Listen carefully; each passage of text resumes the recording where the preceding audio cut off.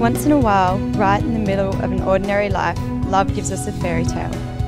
Falling in love with you made me realise that happily ever after really does exist. What I value most in life is family, love and passion, and when I look at you I see all three.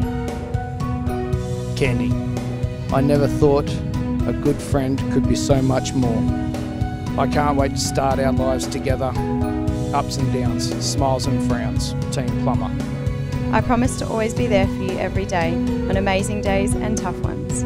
I promise to make you smile, and I promise to be the best wife I can possibly be, even if it means trying to explain to our future kids that they can't touch Daddy's Lego. Here together, friends forever, some things were just meant to be, and that's you and me. I, Andrew John Plummer, take you, Candice Marjorie Haynes, to be my lawful wedded wife.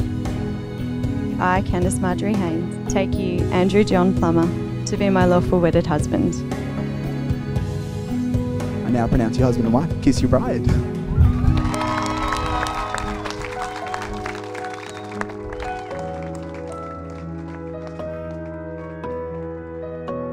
Candice, you look like a fairy tale bride, just stunning.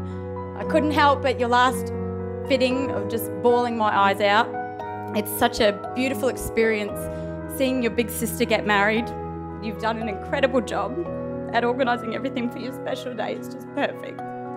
Well, plum time's gone on, and it's gone fast. It's gone maybe a little too fast. It feels like the other day we were hanging out and stuff.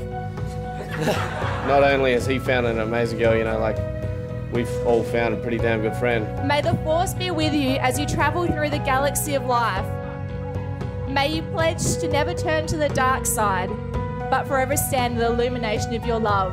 To Jedi Master Andrew and Princess Candy. You know, today I must admit I'm the proudest dad in the world. To have accompanied Candice through the trees and down onto the bay. So Angie and I are very proud of Candice, you know, and so happy she's found her way to Andrew and their new life together. Drew, I just want to say that how proud Mum and I are. You're one of the kindest, generous, loving people that I know. As Candice said, she's done the 4-year apprenticeship and now she's got her trade papers. She finally signed the papers, she's now a plumber.